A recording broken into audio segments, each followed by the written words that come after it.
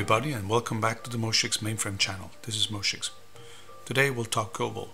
On MVS 3.8 as delivered by the TK4 distribution, we use this Cobol compiler here that you see, a very ancient manual from April 1972, and IBM delivered then on the S370 and S360 delivered a Cobol compiler called IBM OS Full American National Standard, or ANSI Cobol compiler.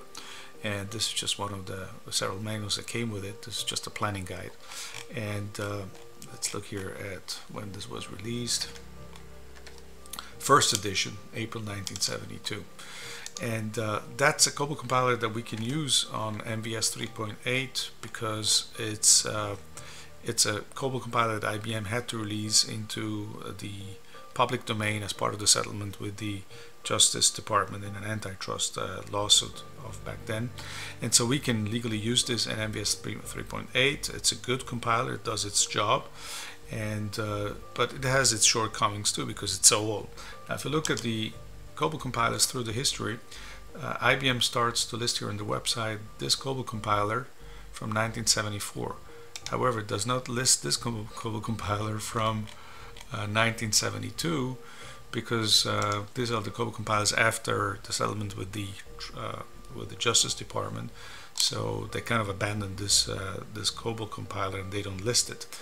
However, this is the only one we can use on MVS 3.8, and then IBM later on released all these other Cobol compilers going from 1974 to today, and of course they still release Cobol compilers to this very day.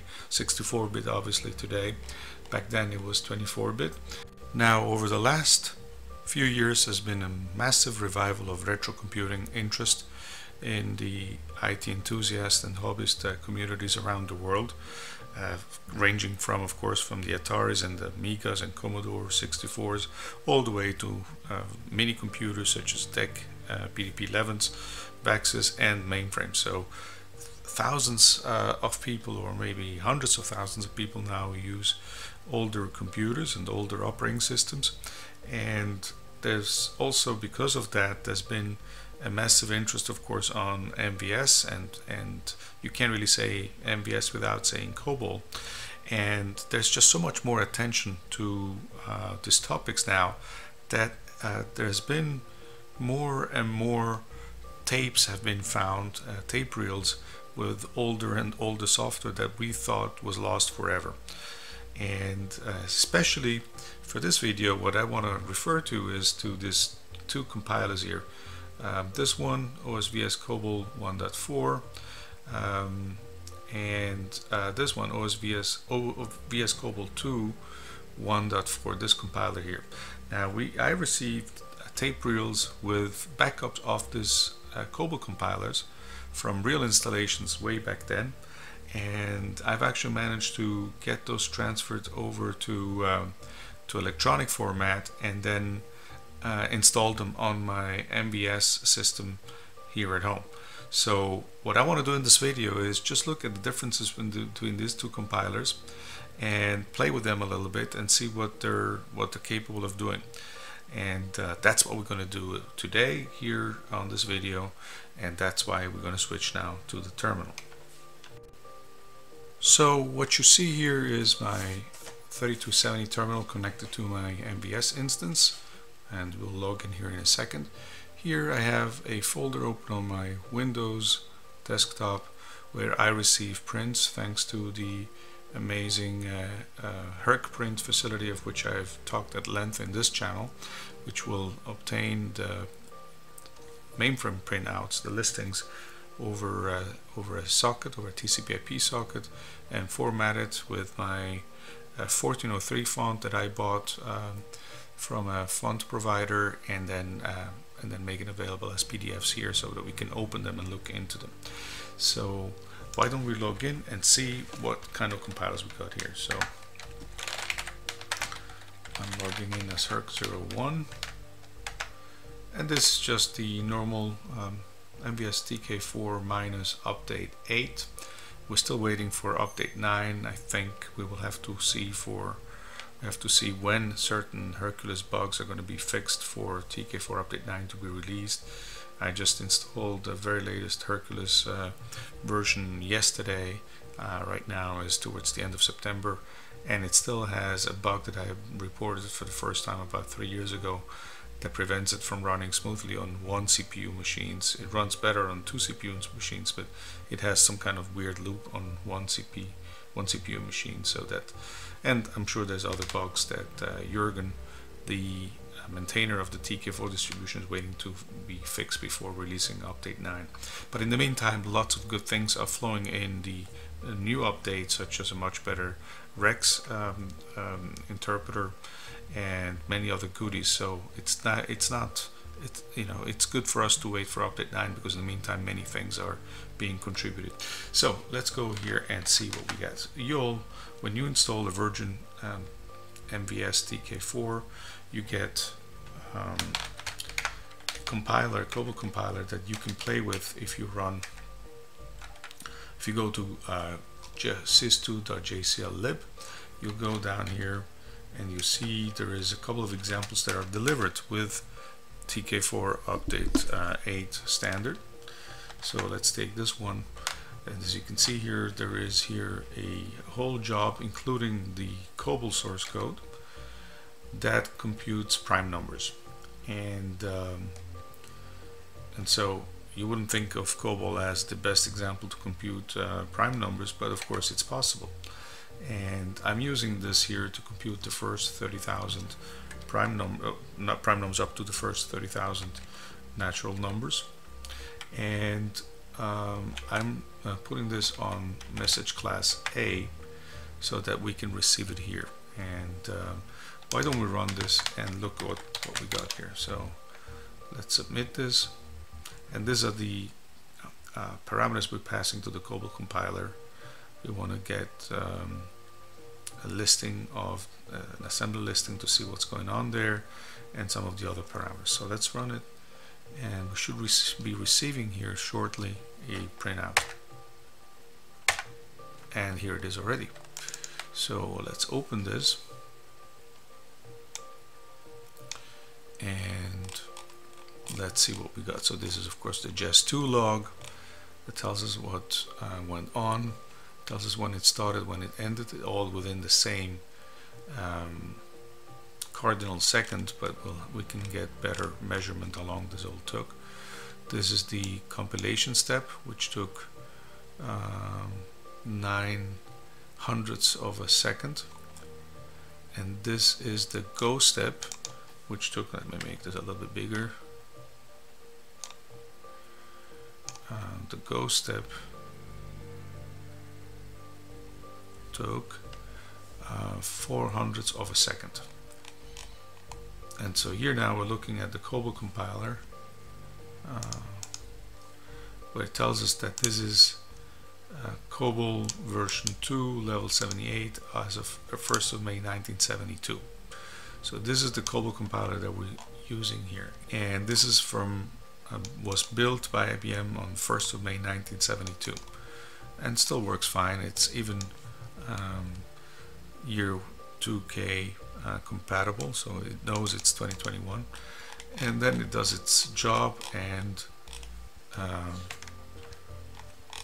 then prints the prime numbers up to 30,000, so 3,245 prime numbers found in 4/100ths of a second.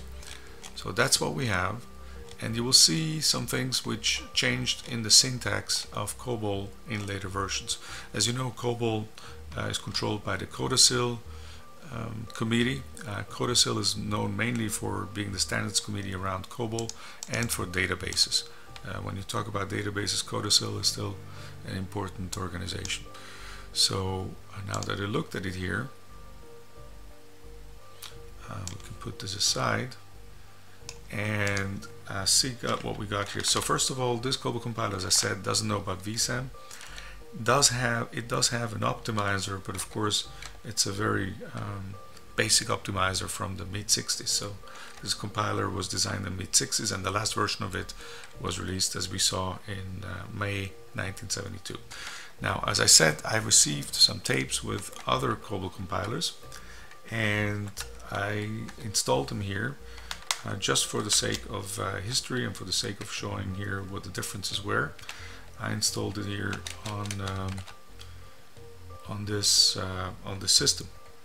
Now let's look here what we got, and we're looking, well, maybe let's do it like this.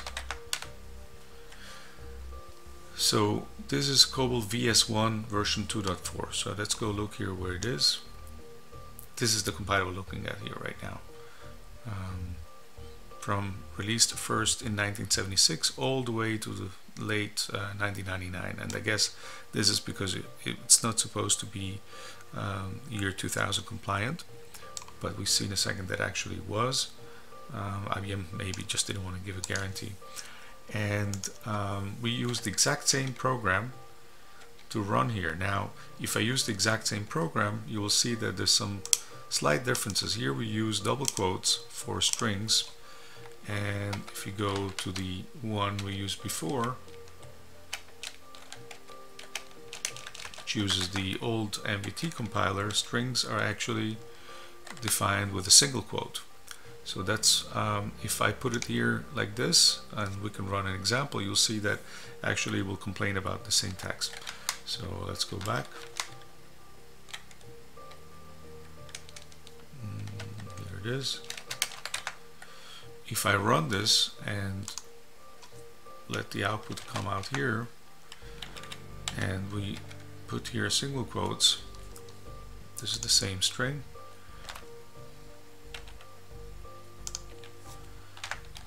and we run this, and now let's first check what kind of parameters we passed it. Same parameters like before, but now we say optimize for time. Time means 2 means optimize for runtime, and 1 means optimize for compilation time. So we want to, of course, optimize for runtime, and we search for the first 30,000 for prime numbers in the first 30,000 numbers as well. Same thing. So let's run this.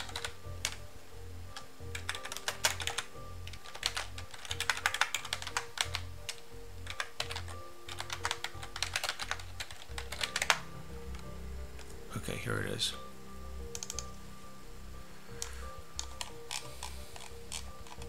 Yeah, so here now we have the full output, and we see here now this is the compiler 5740 CB1. So let's go check against this 5740 CB1, as you can see here, and we have release 2.4. so that's exactly this compiler.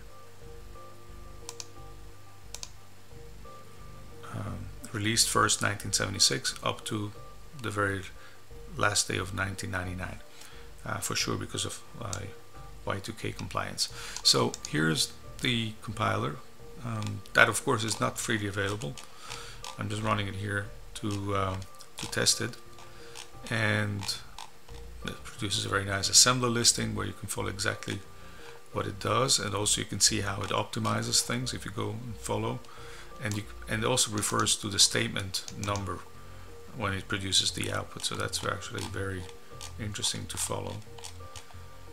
And I sometimes on flights take these listings and look at the assembler listing and compare it with the original source code in Cobol, and so I can see what the optimizer did. So here printed all the numbers. And now let's check the runtime, how long it took to produce all these numbers. Let's look what Jess2 tells us.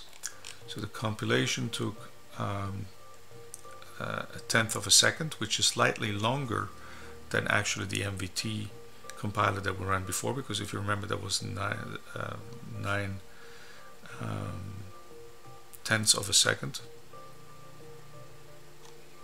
Let's look for comparison.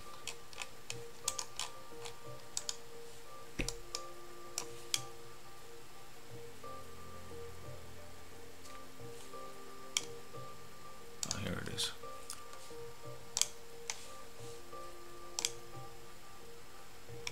So here it took actually, yeah, it took slightly less than a tenth of a second, as I just mentioned, and here it took a tenth of a second.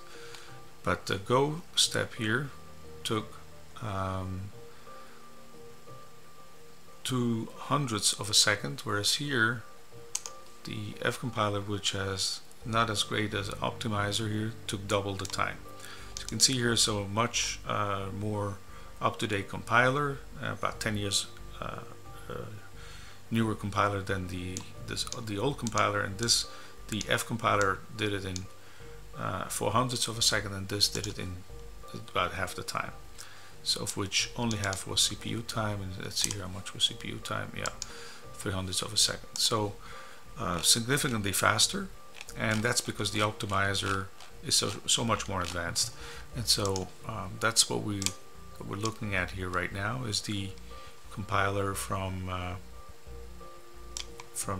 released first in 1976, this one. Now I also obtained a copy of this compiler here, which was released first in 1993. So significantly newer compiler, almost 20 years newer than this one that we just looked at now. And let's go run it and see what comes out. So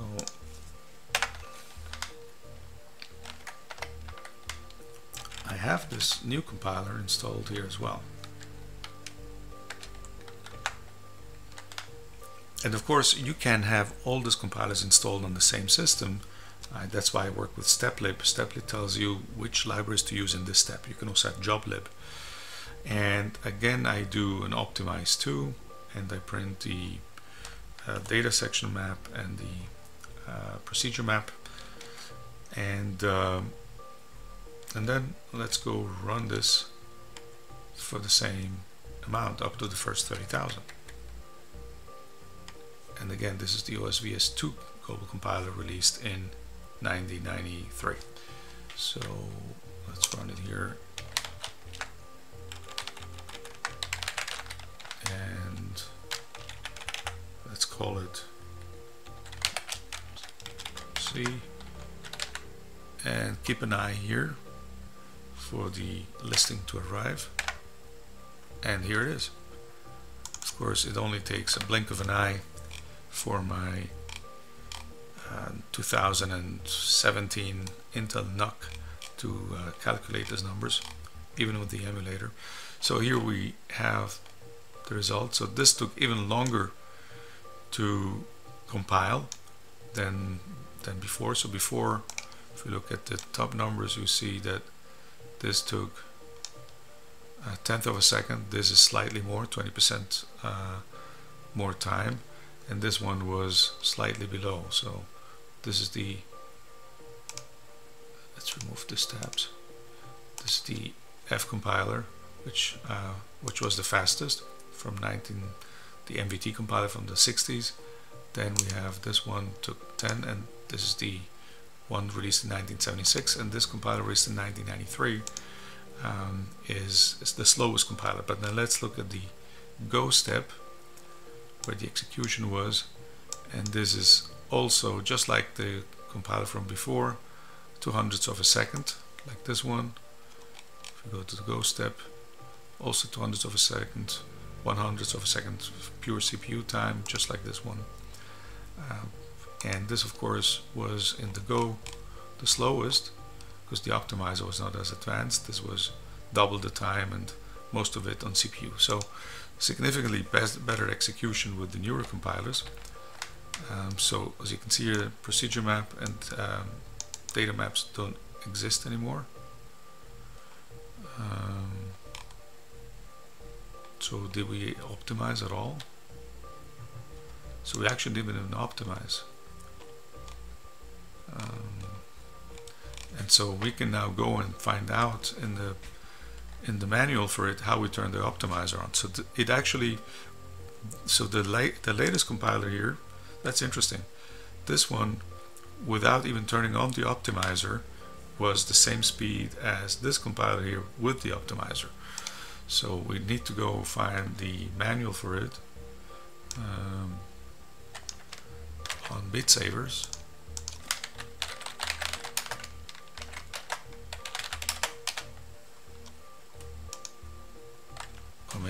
have the manuals here now. Okay.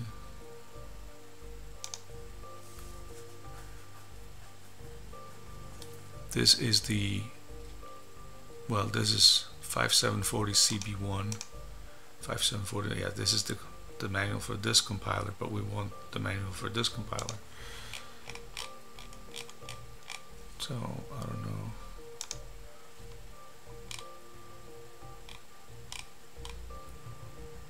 No, we can't find it. So let's go try to fix it ourselves. Optimize.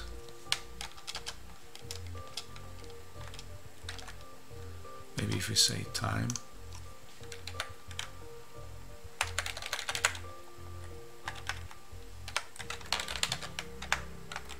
And then remove the ones that are not supported anymore.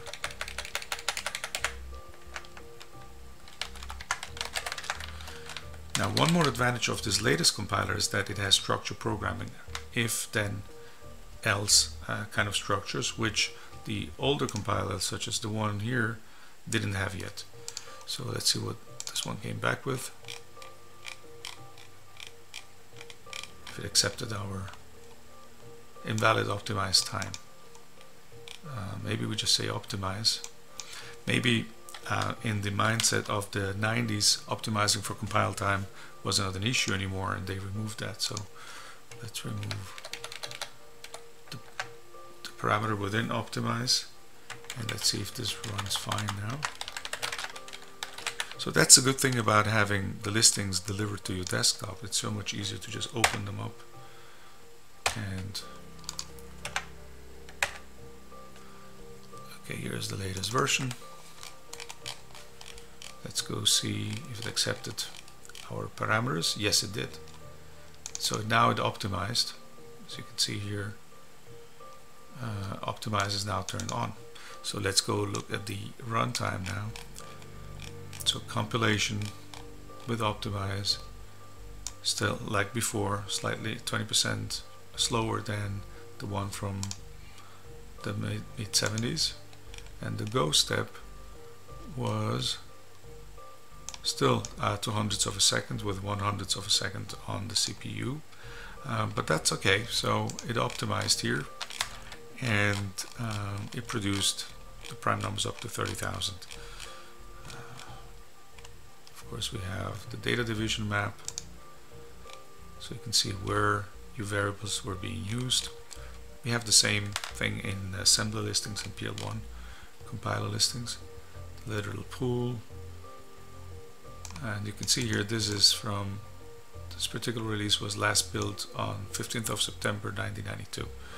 So this would be 29 years ago, almost exactly to the day. And the assembler output here. And now we can go and reintroduce that syntax error, deliberate syntax error that I was referring to before. Let's go do that here. So remember that I said that single quotes were not part of the Cobol syntax anymore by that time. So if we run it, let's see what it comes back with.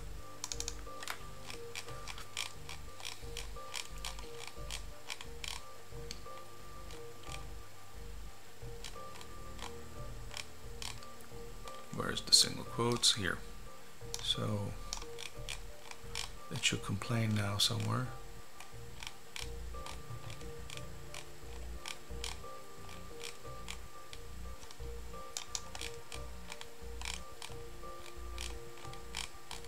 Let's see.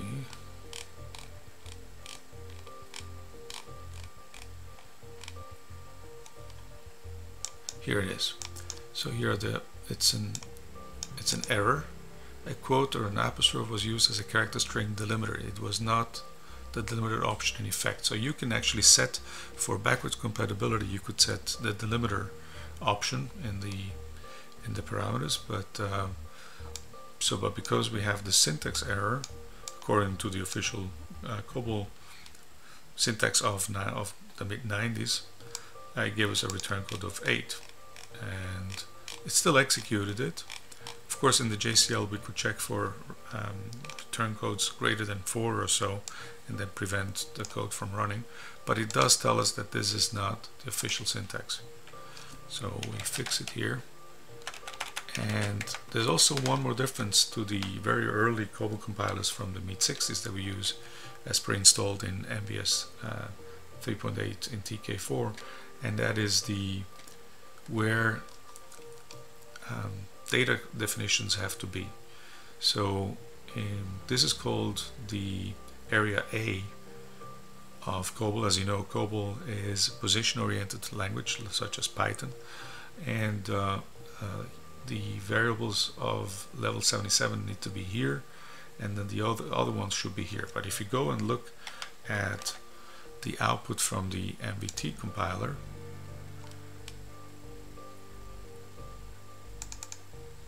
this one,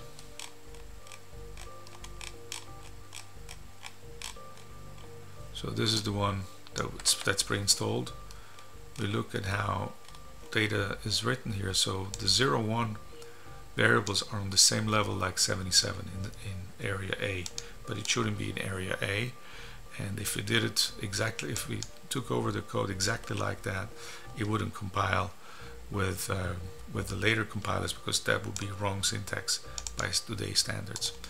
And so I also have videos where I compiled the exact same program also with the very latest compilers of ZOS 2.4 with this kind of compiler here, and it still compiles the exact same program. It compiles exactly the same with this fixes here, the same fixes that I have, and by changing single quotes to double quotes for strings, for string literals.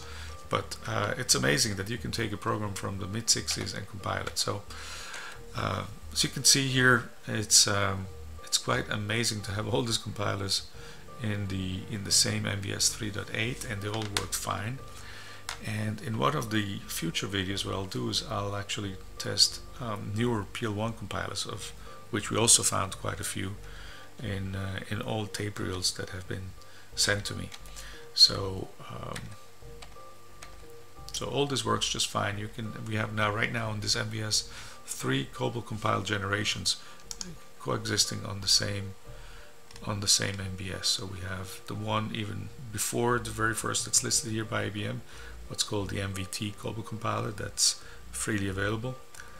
And then we have this one here, which we installed from old tape reels, and then we have this one, and all three disk compilers exist together. And as we've seen, no performance gain really from this Cobol compiler from the mid-70s to this one from the 90s, but both of these have a significant gain in execution time compared to the MVT Cobol compiler because of the optimizer that's built in.